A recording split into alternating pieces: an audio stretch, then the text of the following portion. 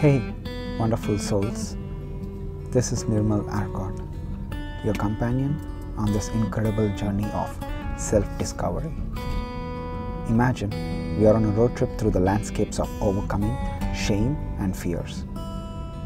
And guess what our roadmap is? It's from the inspiring book Healing the Shame That Binds You by John Bradshaw. Now, picture this podcast as cozy car ride, where I'll not only share words from the inspiring books, but also take you along the twists and turns of my own expedition. Think me as your friendly guide, navigating the twists and turns of both the physical and mental terrains. These words are the threads that bind you and me in this transformative process. We are all fellow travelers here, each carrying our unique baggage. Together, let's unpack, lighten the load, and embrace the freedom that comes with shredding the layers of shame and fear.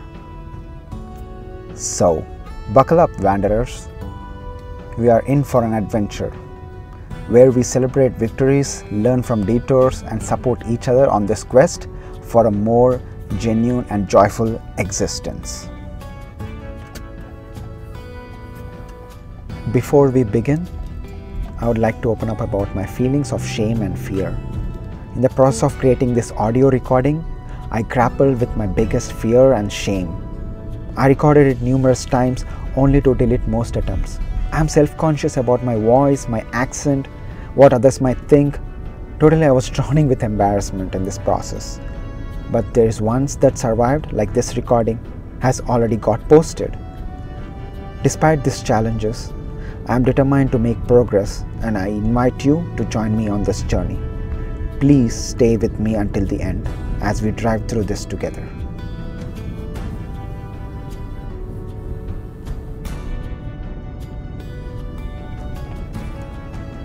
The many faces of shame. Shame is difficult to define.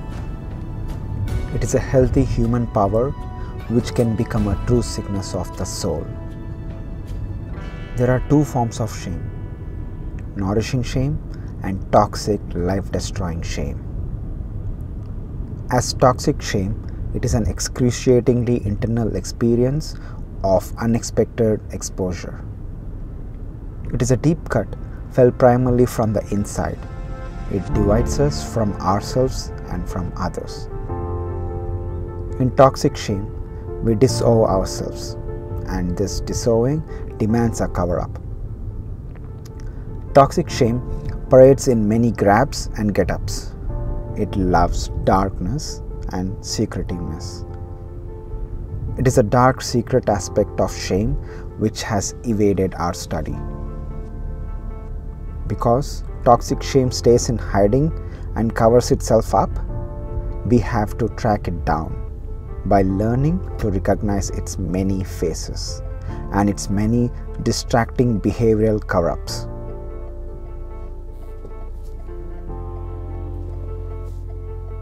Shame as permission to be human. What our healthy feeling of shame does is let us know that we are limited.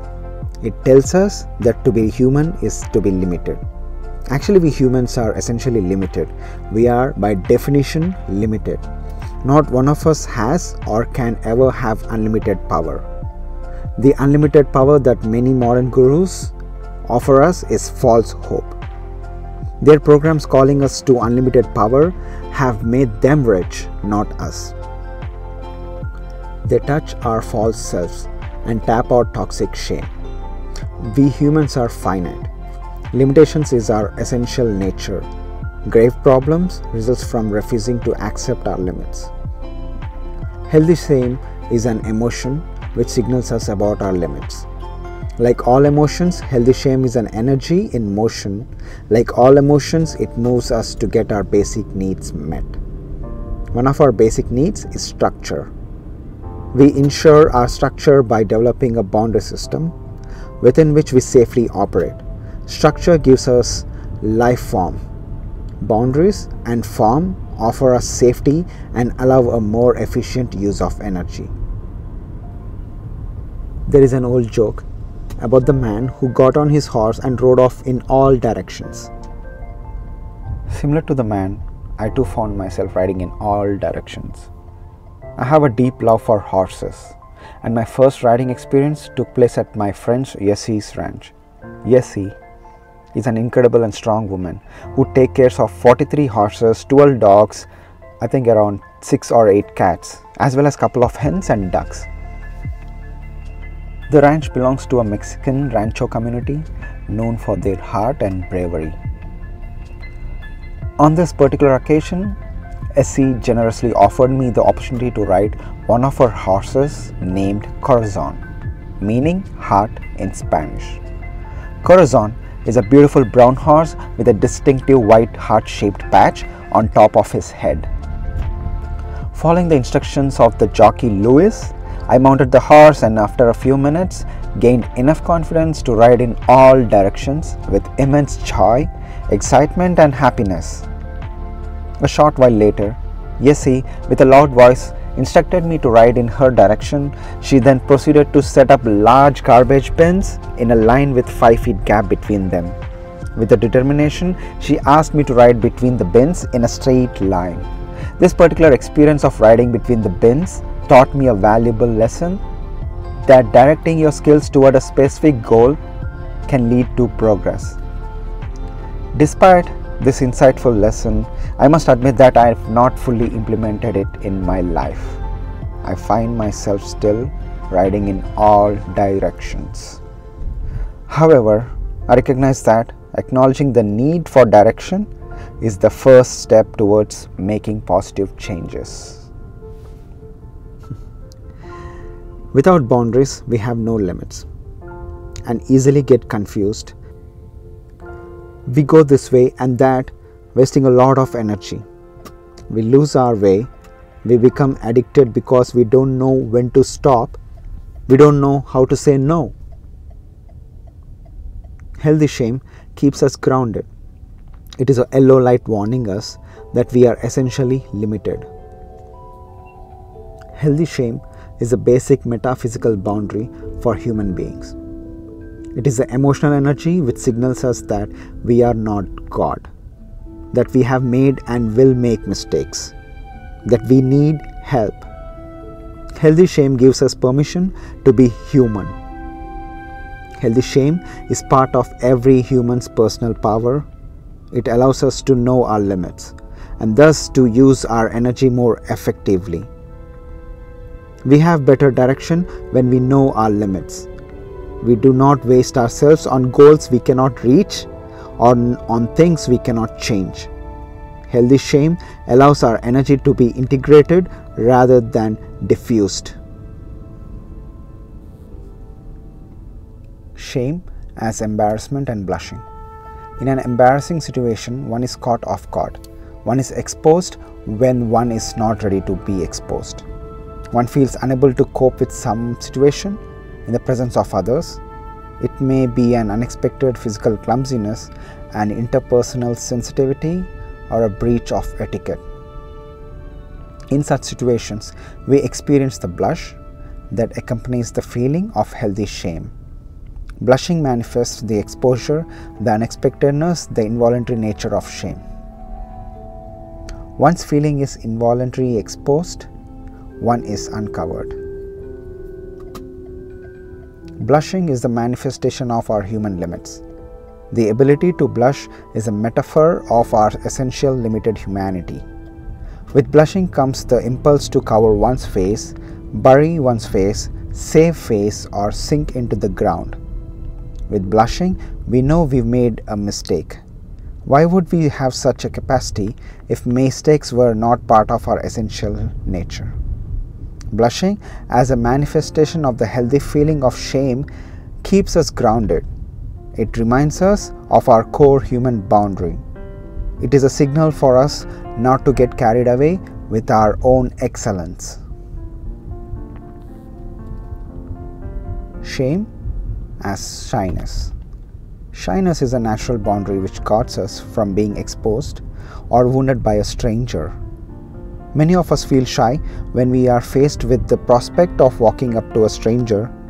We feel self-conscious, we stammer in speech or speak in awkward manner. This may trigger embarrassment contained in the experience of shyness, in the healthy feeling of shame of reluctance to expose oneself. Yeah, I don't like to be exposed either. I always feel self-conscious when faced with strangers. There was a particular instance when I was going through a tough phase in life while living in India. I desperately needed to find a job and had an interview scheduled at 10 a.m. I arrived at 9:58 and entered the corporate office. Upon stepping into the waiting room and seeing several unfamiliar strangers' faces, including the front desk strangers walking from inside, I immediately felt out of place. Overcome with shyness and embarrassment, I convinced myself that I must be on the wrong floor. Without making an attempt or even explaining my situation, I simply walked out. The stranger, by definition, is one who is unfamiliar. The stranger is not of our family. The stranger poses the threat of the unknown. Our shyness is our healthy shame in the presence of a stranger. Like all emotions, shyness signals us to be cautious, to take heed lest we be wounded or exposed. Shyness is a boundary which guards our inner core in the presence of the unfamiliar stranger. Shyness can become a serious problem when it is rooted in toxic shame. Shame as the basic need for community. There is an ancient proverb which states, "One man is no man." This saying underscores our basic human need for community, which underscores our need for relationships, our need for social life. No one of us could have made it without someone being there for us. We human beings need help. No one of us is so strong that he does not need love, intimacy, and dialogue in community. At birth, we are symbiotically bounded to our mother. We are we before we are I. A great deal depends on that source relationship. After a year and a half of establishing the bond of mutual trust, we start to move out to test our autonomy. We need a sense of shame to remind us of our limits. We need our shame and doubt to balance our newly found autonomy. We will need our parents for another decade before we are ready to leave home. We cannot get our needs met without depending on our primary caregivers. Our healthy feeling of shame is there to remind us that we need help. We cannot make it alone. No human beings can. Even after we have achieved some sense of mastery, even when we are independent, we will still have needs. We will need to love and grow. We will need to care for another, and we will need to be needed. Our shame functions as a healthy signal that we need help and that we need to love and be in caring relationships with others. Without the healthy signal of shame, we would not be in touch with our codependency needs. I really take this moment to express my gratitude to each and every person I have met in my life, who has offered help and supported on my journey thus far and beyond. Without any one of you, I wouldn't be where I am today. I acknowledge my dependence on each individual, and the relationships I share with you provide me with a profound sense of purpose. Thank you.